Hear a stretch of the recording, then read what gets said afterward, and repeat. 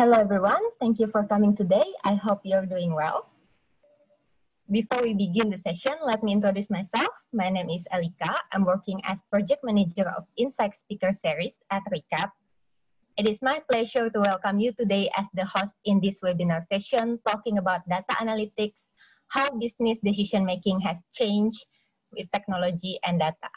I'm excited because later we will introduce our inspiring speaker and moderator. For now, I would like to say thank you to our partners, 1000 Startup Digital and ICT Ministry of Indonesia as our strategic partners, Kumpul as our community partner, Zillion as our media partner, and also Salaksa as our event partner. This project will not be able to run without our partner support. We are very delighted to have you in here Insight Speaker Series, which will be held bi-weekly with several topics around business, finance, marketing, and technology. As our current situation affected by COVID-19, many businesses and startups have been adjusting and maintain their business both in short and long-term action to survive this situation. That is the reason this webinar series is made, to help the government to support startups and business to survive and thrive in COVID-19 situation. The knowledge and experience will be delivered by international speakers and moderators from top-notch companies to share their perspective in business. Today, in this session, we will learn about data analytics and how it affects business decision-making. Before we start, I'm going to explain the agenda for today. So after participant check-in, we have opening and introduction as what we already have now. After that, we're going to have talk show from Evan Tan, our speaker. He is Chief of Staff at Holistic Software. And then we're going to have Q&A session, which will be facilitated by our moderator, Araya Nunhutasuan. If you have any question regarding our topic during the talk show, you don't have to wait until the end of the talk show.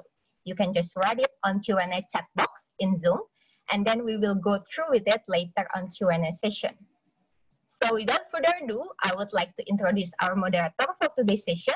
She is the co-founder and CFO of Snapcart, a startup specializing in collecting offline data to enable real-time shopper engagement through machine learning capability.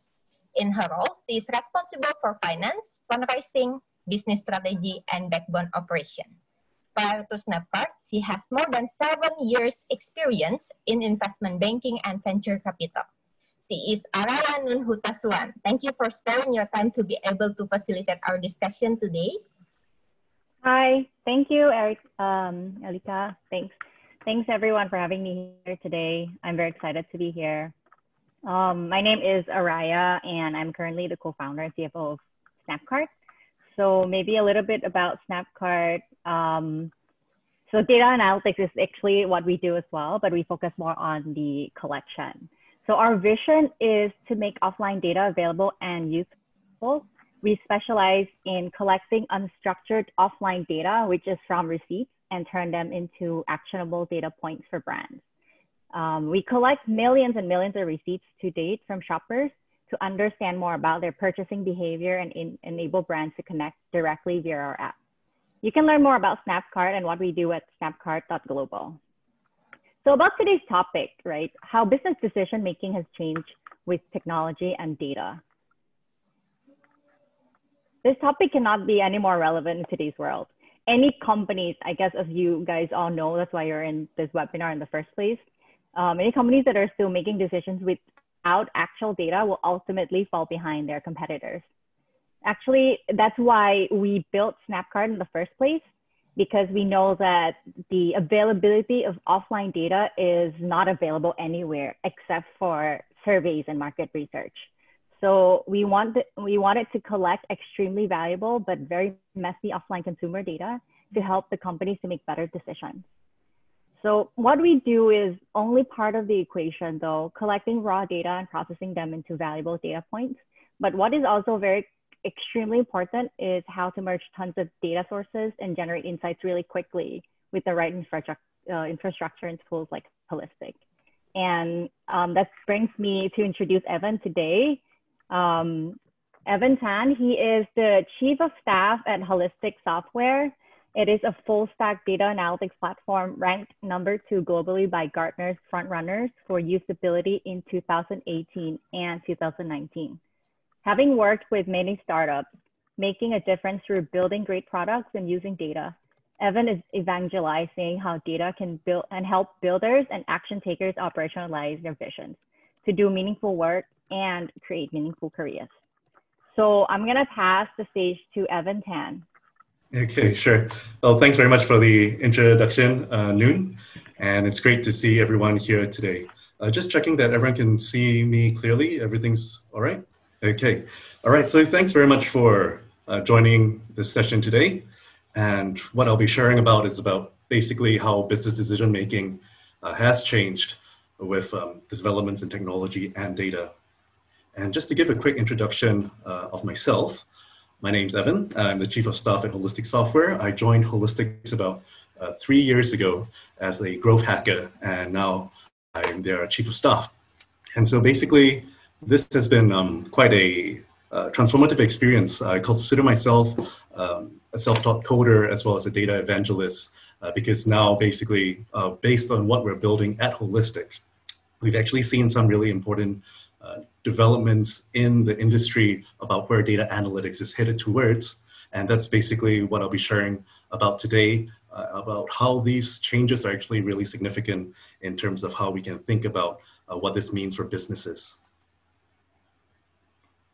And to introduce a bit more about Holistics, which Noon already did a great job of sharing. Basically, we're a company that is spread across Vietnam, Singapore, and Indonesia, and we service more than 150 over customers in more than 20 countries across the United States, Europe, and Asia as well. And we're a team of more than 30 people that basically was first founded by 3 co-founders, our CEO Vincent, the CTO Hui, and the Chief Engineer Tan. And that's actually the origins of the company back in 2015. And we service quite a few customers, unicorns, as well as other startups, as well as other companies of sizes big and small. And it really goes to show that with analytics, it really is, it's not necessarily something only for big companies, it's actually relevant for even young startups, that as long as they have that data-driven culture in them.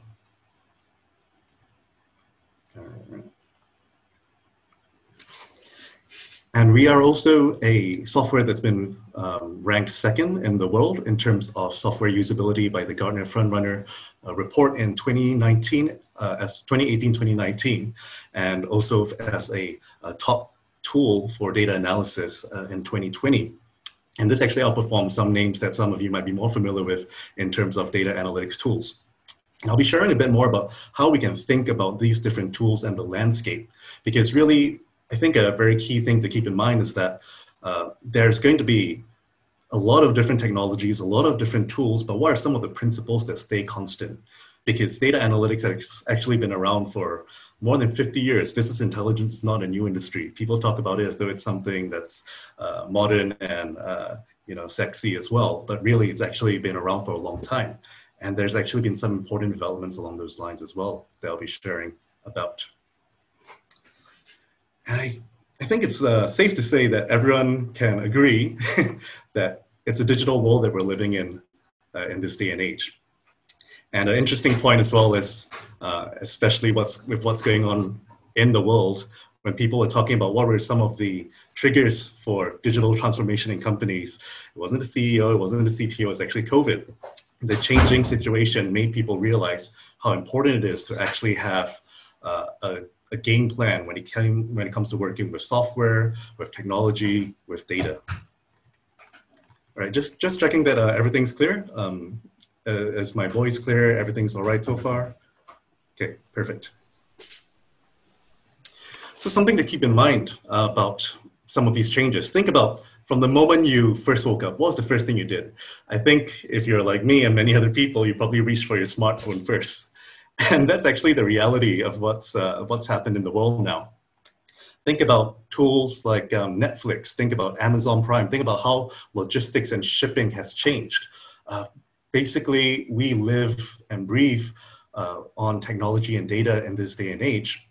And actually, it powers a lot of the things that we're doing. And there was actually a really interesting talk that was given by the A16Z team and Jason Horowitz's team, talking about how the nature of decision-making has actually fundamentally changed with all these developments. And basically what you can actually have a look at the QR code at the bottom right if you're interested to watch this talk. But the idea here really is that nature of decision-making has become much more decentralized. In the past, maybe it was just the top management that would be making decisions for a company. But now, because of data and because of technology, the ability to make decisions has to be at every level. It has to be at the middle management, at the level of the people on the ground, the people who are working in customer service and sales and marketing operations. And that ability has actually fundamentally changed the fabric of how companies operate.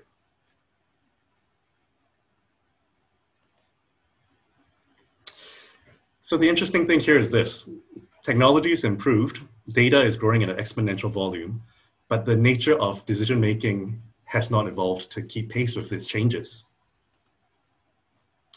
And this is something that I think for those of you who maybe have worked in large companies know that actually it's really difficult to get people to be aligned on the same page.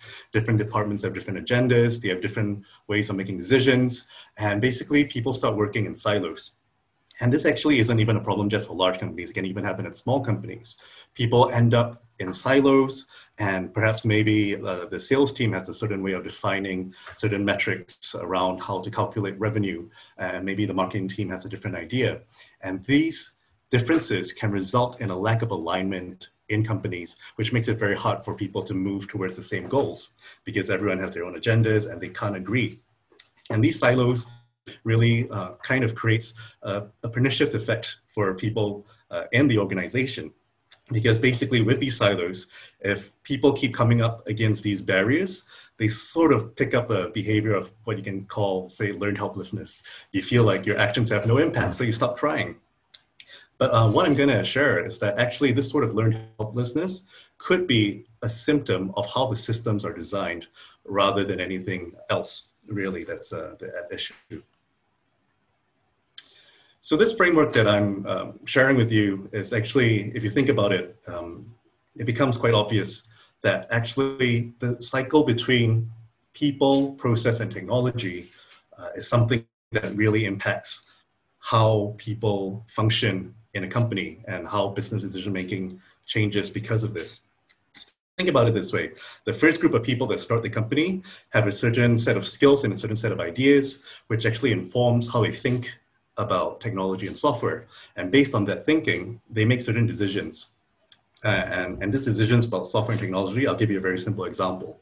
Think about how maybe in the past people used to send Word documents or Excel files to each other, and it was very hard to track versions because they would just keep trying to send the latest version to update, and sometimes it gets lost and communication problems occur. But now that changed with things like Google Sheets and Google Docs, where everyone's working on the cloud on the same version of the latest document. Or even think about storage services, how in the past people had to use floppy disk and USB sticks to be able to pass files to each other. But now with services like Dropbox and Google Drive, everything's in the cloud, everyone can work and access the same files. So this is just a simple example of basically how the tools that you use actually have real impacts on the kind of work that you do. So this cycle actually informs the kind of people that you need in your team, the kind of people that you hire. You hire people with certain skill sets. Maybe they know how to use certain pieces of software, or maybe they understand how to architect a system. And then this cycle kind of reinforces itself. So this is something to keep in mind, that actually a lot of this is what some people will call path dependency. The choices of people in the past impact what is possible in the future.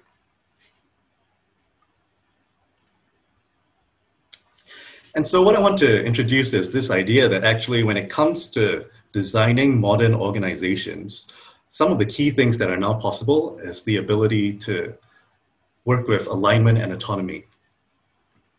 Let me just put this here out of the way. Yeah, so one of the key things to think about, this is actually a framework that is used at Spotify. And what they share is the idea that the best kinds of organizations are the ones that work with a high alignment and high autonomy. And basically what this means is that you're actually giving people the ability to make the best decisions. Because think about it, when you hire your staff, you're not necessarily hiring them to tell them what to do because you want them to solve the problems that you have. You want to hire your staff to tell you what to do about how you can fix problems and solutions. And if you're always telling them what to do, then maybe something has gone wrong in the way things are structured and set up. And this is the key ideas around alignment and autonomy. How do you actually structure your decision-making and leadership structure in a company to ensure that people are actually realizing their full creative potential? They are fully applying themselves in their workplace. They're actually using all their capabilities to figure out how to tackle the same goals that you have as maybe the management of the company to get to where you want to be, versus a high alignment, a low autonomy situation where it's top down, or maybe low alignment and high autonomy where you're not quite sure what everyone's doing. So on this point about how decision-making can be improved with high alignment and high autonomy, our belief, or at least my belief, is that this is actually powered by data. And this is something you can think about how in this day and age, the way that data decisions are being made for sales, for customer service, for marketing, very importantly for product. A lot of companies are already operating in this space. Think about how Netflix is able to make recommendations to you about what you would most likely want to watch. This idea that actually decision-making is actually not even just about giving charts and visualizations to people to make better decisions. It's about fully automating the process of even making decisions. And this is basically the idea that I'm sharing here, that a lot of times, a lot of people that we've worked with, and also I'm sure if you look in for examples online of how data has actually transformed the way companies work. We've seen examples of people that have been able to greatly reduce business hours. Somebody that used to have to be on call 24/7 to be able to support the team was then able to basically create an interface for people to access the data themselves without having to be the bottleneck. Or for example, they were able to automate reports via Slack, via email to reach the rest of their team to be able to support their operations. Or maybe even companies that are in the mental health space, they were actually able to use the product data to better inform how they can support some of their users and millions of users even. And also the idea of being able to explore your data in 360 degrees views of your users and your customers to be able to support them. Or even, for example, let's say there's a flash sale, you realize it's a public holiday and you see that in the data, how can you respond? Or even automate triggers to be able to respond to changes in the data. So these are things that all become possible when you actually have the right sort of systems in place. So based off what I've just shared, right, the old world where basically we have a situation where there's so much data that's being generated that people can't quite manage it, versus the new where you have a new framework for how you can approach decision-making.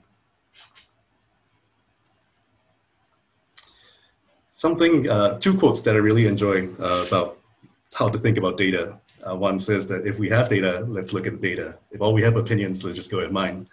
That's actually a pretty good example of how without the right information, then it just becomes a war of opinions. And in that case, sometimes maybe it makes sense to just let what they call the hippo syndrome, the highest paid person in the room, to make the decisions there. Versus the new world where if you have access to data and you decentralize decision-making, then even, somebody that's just maybe a junior employee is able to challenge the management and say, look, this is what the data is able to point out. I've observed an interesting behavior in how things, how maybe our sales are performing, or maybe how people are responding to our marketing campaigns. And with that, then everyone is actually, it becomes a more democratic approach. You're able to anchor your decisions on the reality of things. And also this other example of how, if you tell me how you will measure me, I'll tell you how I will behave. So it's actually a very interesting thing that when it comes to data, it kind of becomes part and parcel of how humans behave, and how basically if you set up the wrong KPIs, you set up the wrong measures, you could actually be incentivizing people to behave in ways that you do not want. So this is actually part of how you should also think about how you can design a system effectively.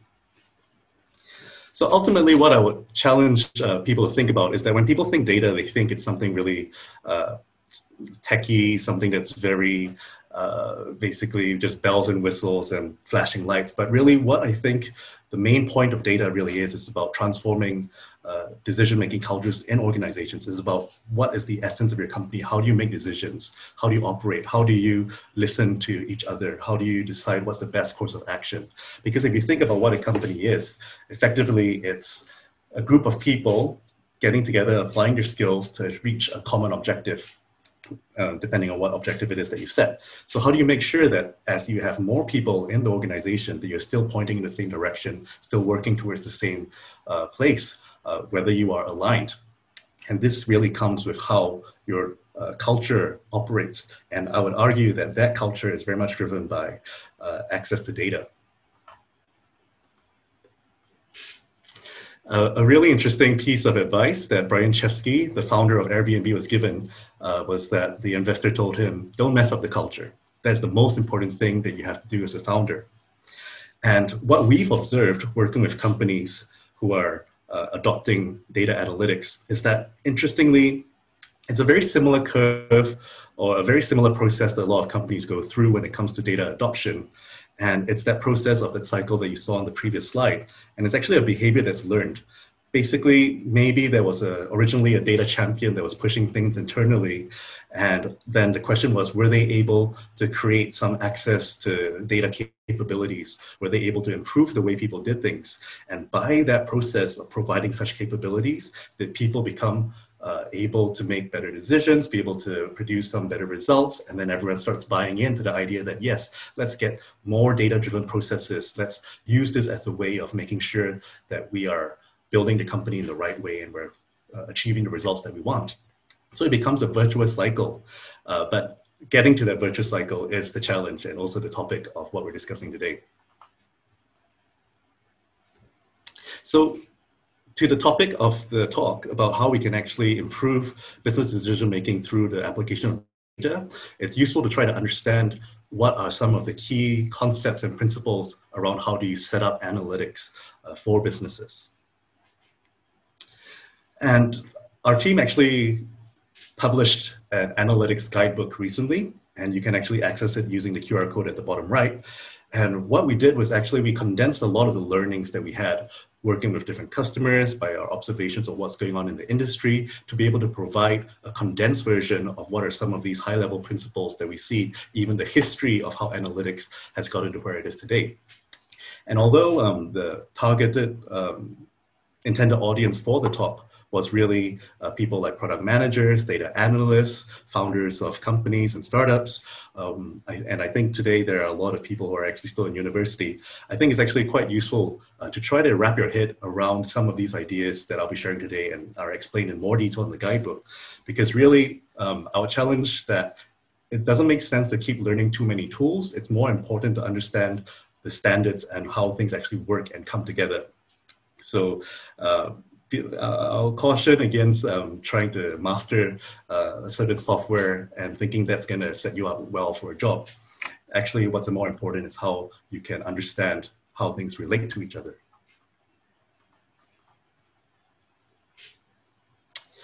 Yeah.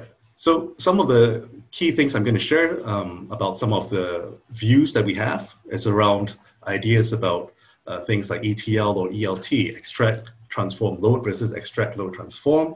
I won't go into too much detail about these different points here, but something that I think is quite interesting for, especially for students, something to keep in mind is that in data analytics, especially for a data analyst role, people hear a lot about Python, hear a lot about R, but really probably the most important skill is actually SQL.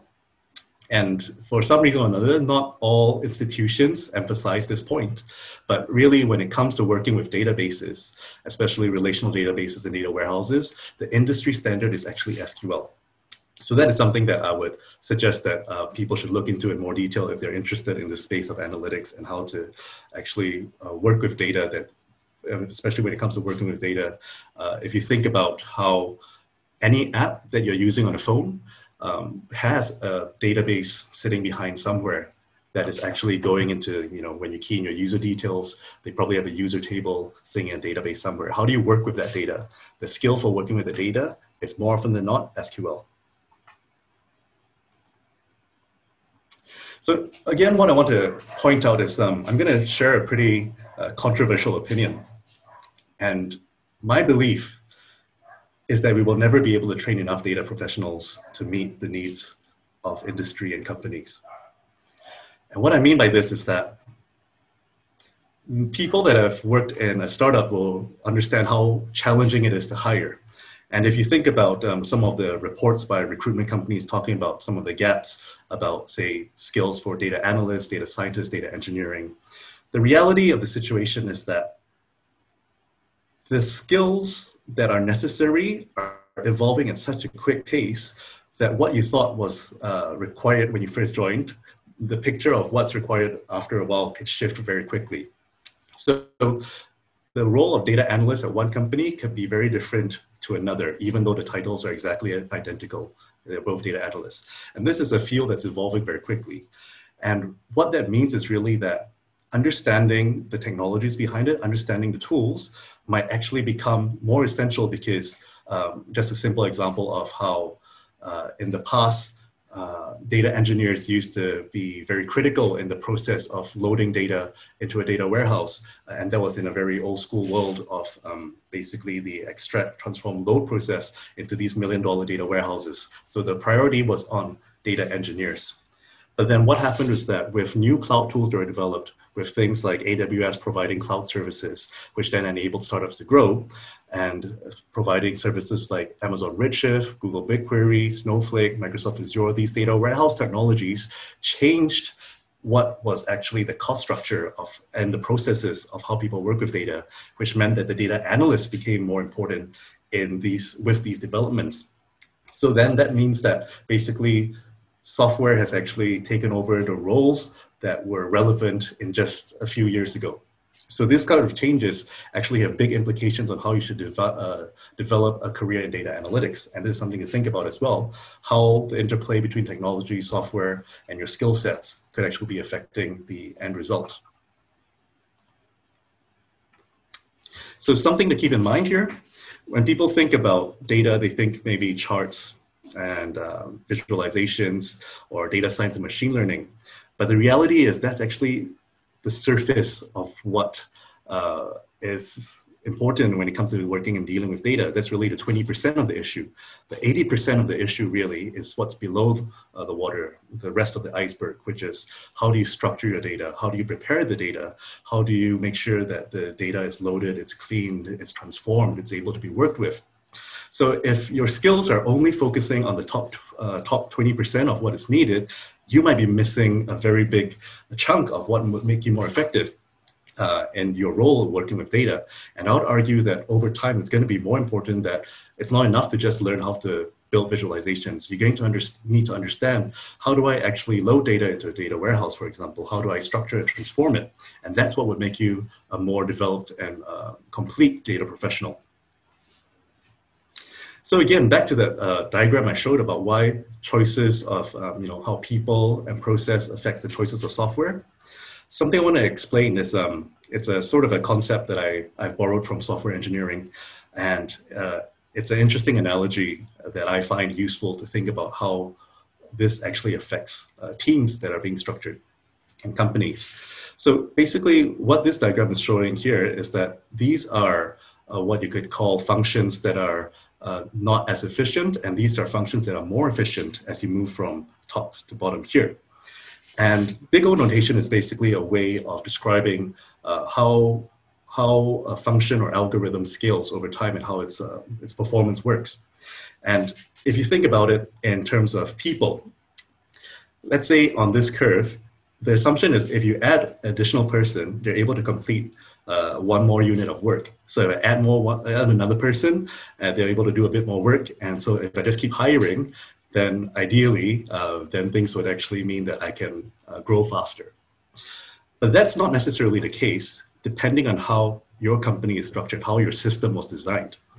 It could well be that maybe the way you've set things up is that each additional staff actually adds more complexity to your organization. Maybe you have to train them, maybe you have to explain how the existing systems work, or maybe the way the departments are working are so convoluted that actually ends up slowing down the progress of the company. versus a situation where you have a function that is so well designed that actually each additional person that's hired actually doesn't affect the efficiency, and in fact, maybe increases the efficiency. Maybe each person is able to do 3 units of work as a simplification. So the idea here really is that how you design your business actually really impacts what is possible and how you scale. Have you built your company in a way that allows extra people that join to be more effective? Or have you designed it in a way that the additional person that joins becomes a drag on how your company will scale and how effective it can be? So why this matters when it comes to thinking about data is that's exactly what has happened in analytics. So there was actually a development in the software world called DevOps, which was actually how basically 2 key departments, the developers, the people who like to build things, and the operations teams, when it came to IT operations, the people who are in charge of making sure the servers are running, everything is operating well, basically they were working in very siloed ways. And this actually really slowed down what was possible for software companies. This was in the recent decades.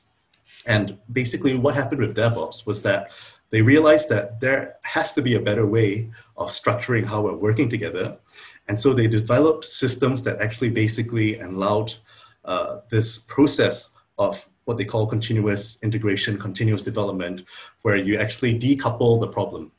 So instead of making it such that developers and operation teams were working in silos, they managed to get on the same page and actually break up the issue, which became something like, you can think of AWS, Amazon Web Services, the fact that they were able to provide IT architecture in the cloud. So that means that now companies can just put down a credit card and be able to purchase the technology they need to be able to build their companies. Whereas previously in the past, people would actually need to invest in hardware, the capital needed to start a business was so high. But because of this decoupling, because of the DevOps movement, this actually enabled startups to even emerge in the first place because of companies like Amazon Web Services that then allowed people to access these services online in the cloud with just nothing more than a credit card. And something similar has happened in the data space.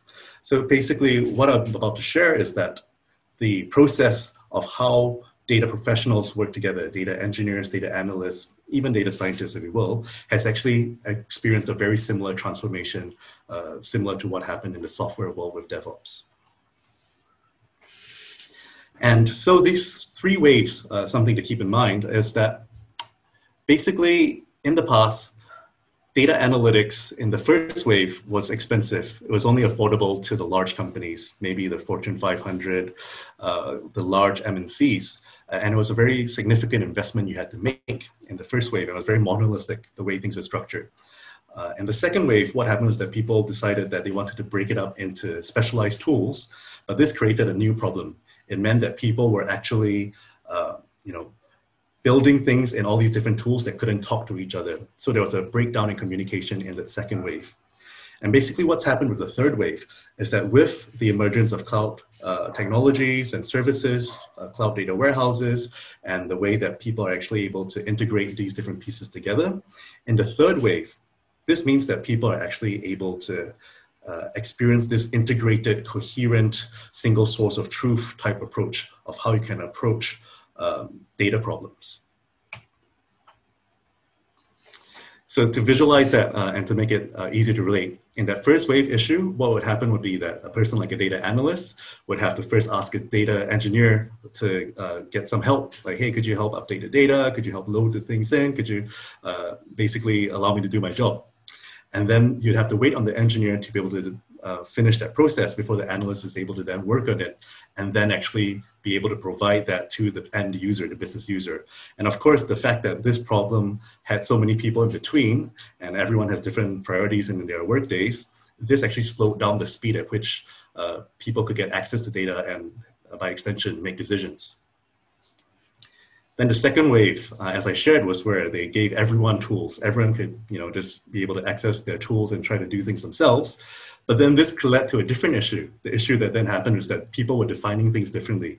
Someone will argue that, no, this is how we should be thinking about our effectiveness of our sales team. And then another team will say, no, no, this is how you should think about it. And you should consider the marketing angles of how much that costs and all. And so this lack of consistent definitions across the company made it very difficult for people to agree. And basically it just results in a status quo of things. And then this third wave is basically what I'll be sharing today about how in this new setup, instead of having people to be the bottleneck, you can have software and data assets to be the middle layer. Basically, like in software where you modularize the issue, you make it such that people can refine that module, refine that piece of software, refine that code, refine that layer, so that people are no longer dependent upon a person to be able to get their job done. They can go to this layer to be able to access what they need in terms of data.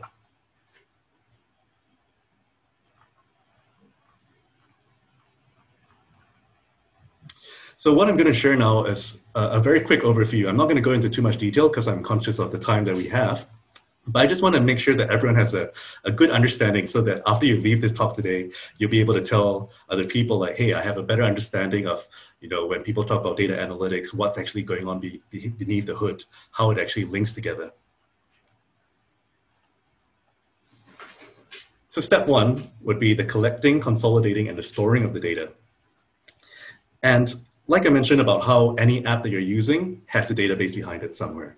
So if you think about, let's say you made an order online and you're on an e-commerce platform, you sign in and you make some purchases.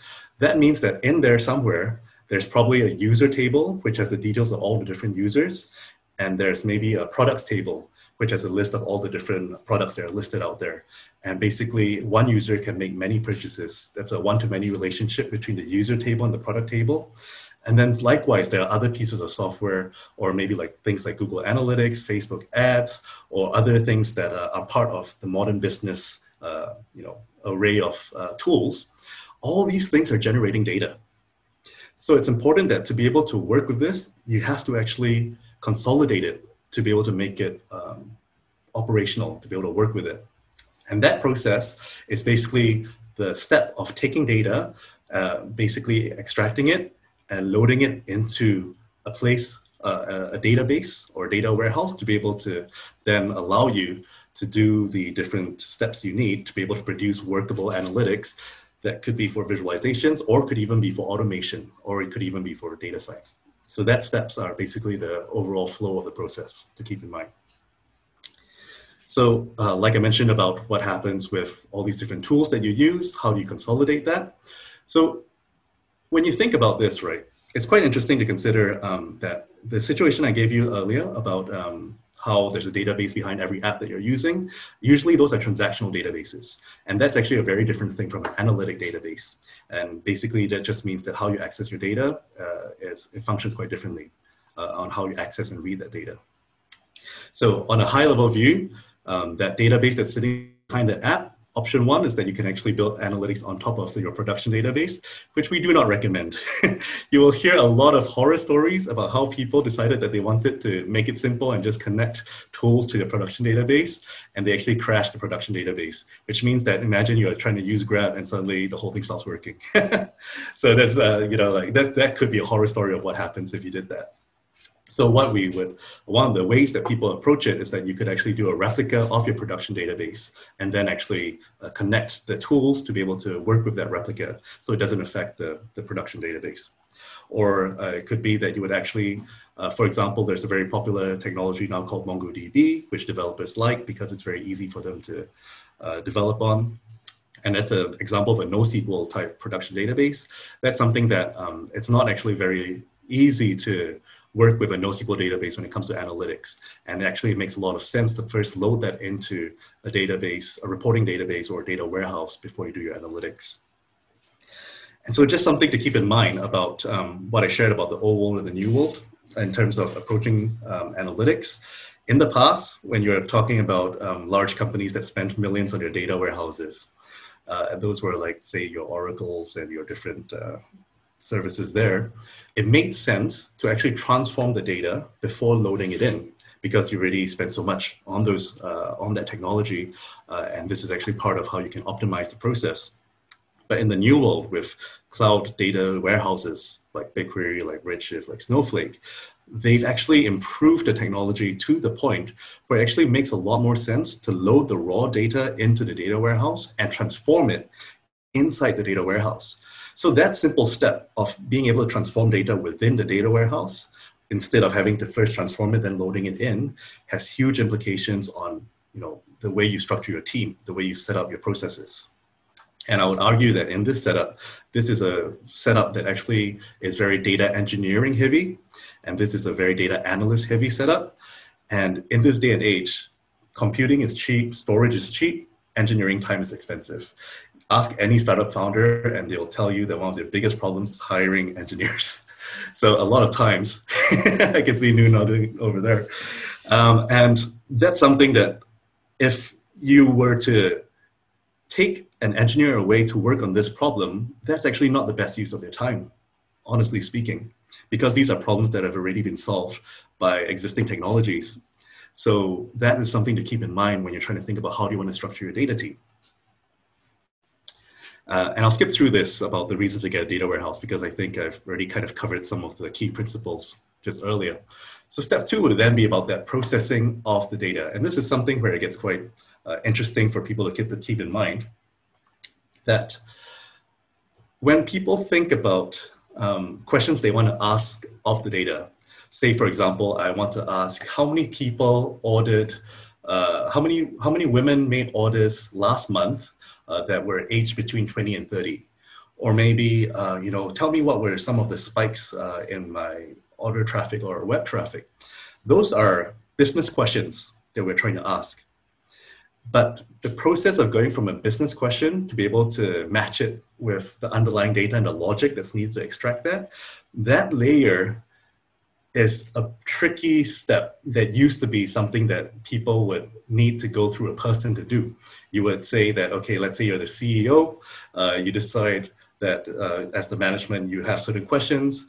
So you would actually ask your data analyst those questions, like, can you tell me how many people ordered last week and for, all these different considerations? Then they would actually go and write those queries to access it from your database. And that was a process that actually is quite, it introduces additional bottlenecks. So keep in mind again, that process I shared with you about the steps of how you would load data into a data warehouse and then access that. You can think of it here as these different steps.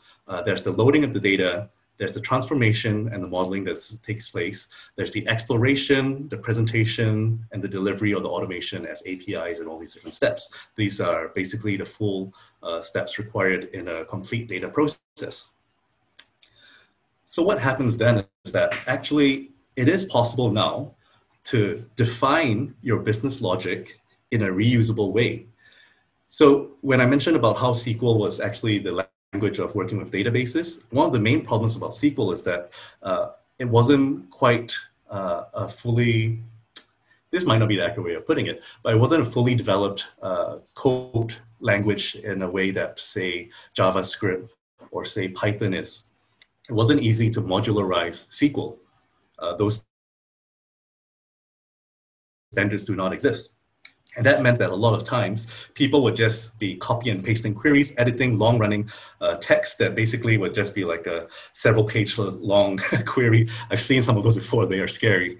But the problem was that they couldn't reuse these queries. They couldn't take out what was being codified. For example, that question where I asked how many people made a purchase last week. That step is actually something that can be contained in the query and now can actually be modularized. So imagine if you're able to take all the business logic, all the questions you have, and you're able to store it in a reusable layer. That is basically the essence of what data modeling is. And that's going to be something that's going to be more and more important as companies scale, as people start using more data in their operations. That modeling layer is where you basically apply software principles to how you structure your data.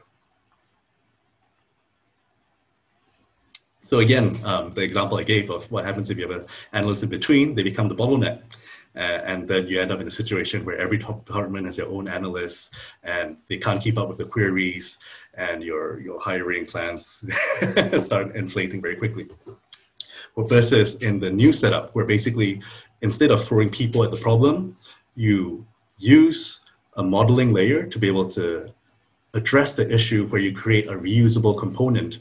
So now, even with just a single analyst, they can actually start architecting a model that allows you to access your data in a far more effective way. And it doesn't become that, if you thought about the old notation curve, it's not that linear, add one person, additional piece of work is done, set up, but a far more efficient, like every single person can do 3 pieces of work, 5 pieces, 10 pieces of work far more efficiently.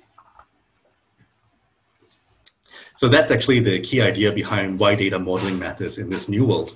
And basically that transformation step is something that can take place in the data warehouse, something that was only made possible by cloud technologies.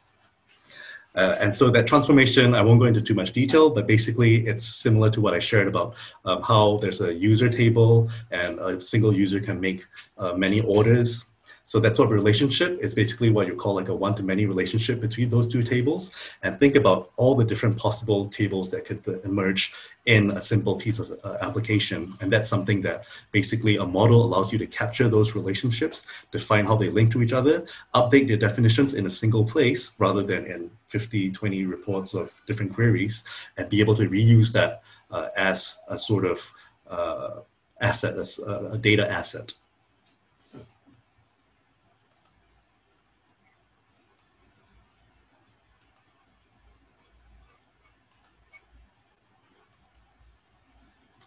And so finally, for step 3, about how you actually use the data, which is what most people will be interested in. So really, when it comes to using data, that's where you start, again, I'll challenge everyone to think about it not in terms of the charts, not in terms of the tables, but in terms of what becomes possible once you have well-structured data that everyone trusts. They can even push into other say applications. So I think the most exciting thing about data is when you're actually creating a reusable layer that people can then architect and build solutions on top of.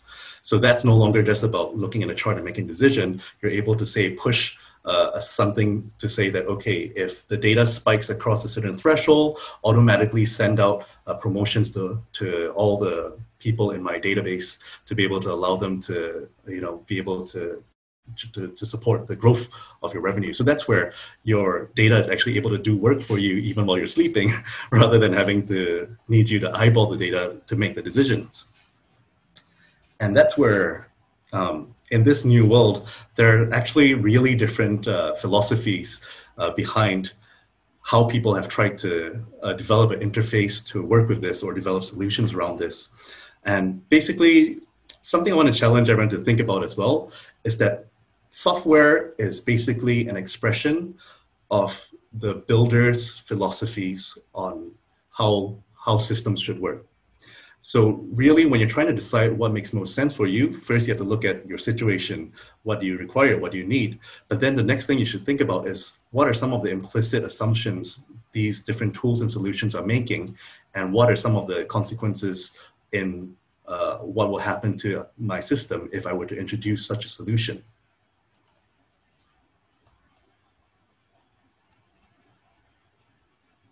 So again, that's the idea of really, if you were to be able to create a reusable layer, just like in how software systems have been able to turn something that was a siloed problem into a far more elegant solution, I would challenge everyone to think about data in terms of how can you build the most elegant system to be able to allow everyone to have easy access to the data, to be able to create high alignment, high autonomy to how people can make decisions.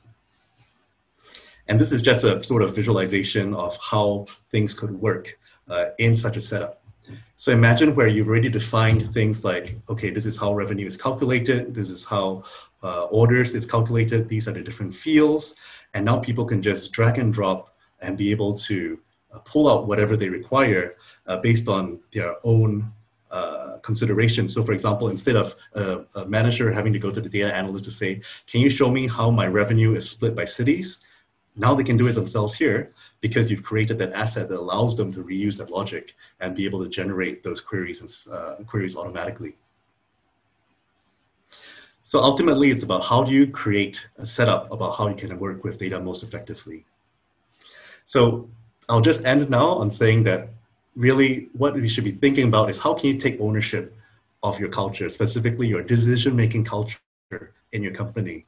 And that really, in my view, comes down to how you design how people can work with data and use data to make better decisions and make that into the norm, make that such that everyone is able to have that access, they're able to think clearly about their problems, they're able to make better decisions, they're aware of the capabilities available to them. And from there, ultimately, you'd be able to set up goals that everyone's aligned towards, and you're able to work in a much more effective way, maybe even with fewer people than you would have required originally in the problem. And so, yeah, feel free to ask me any questions based on what you've just heard, what I've just shared.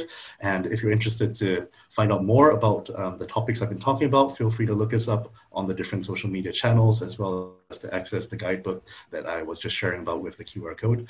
And I'll hand it back over to Nu now. Thank you so much, Evan. All the participants, please stay with us a little longer. I think there are some interesting questions for Evan here. I'll just dive into the questions then. So the first one, I guess this is a lot of people who wanted to be data analysts would be interested. So the question is, what qualities do you look for in a good data analyst?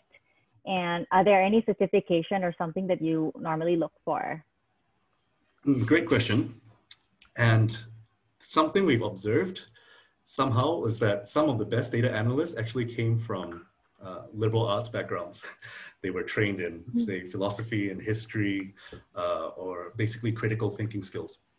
So that's actually something that's quite interesting from our experience about data analysts, is that it's one thing to know how to write SQL and work with the technologies, but more important is how they could actually analyze the problem from a system level again, and be able to propose solutions to how you can address or approach a problem better.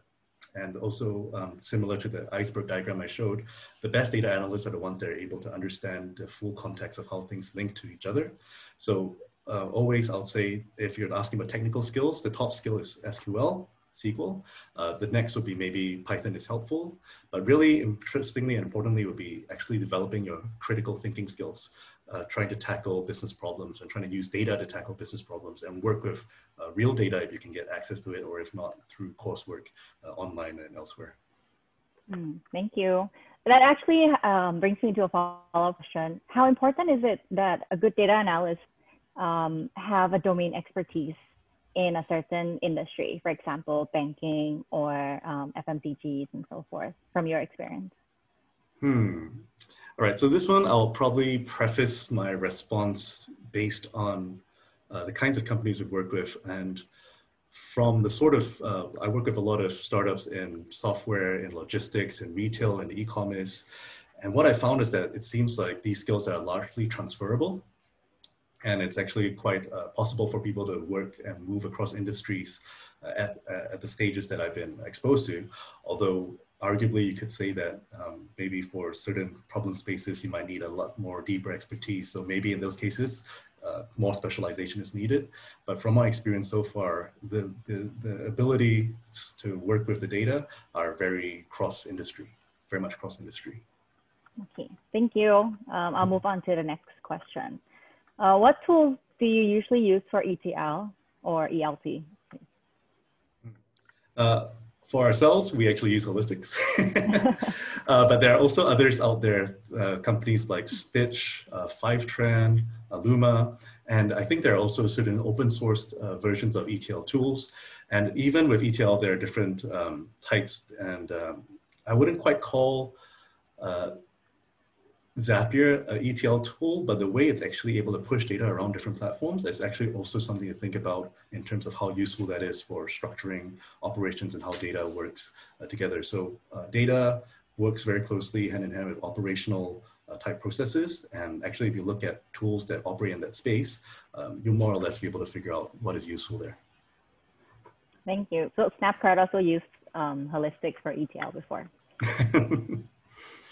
Okay, next question. I think basically, how do you use technology and data to help you with strategic negotiation and decision making?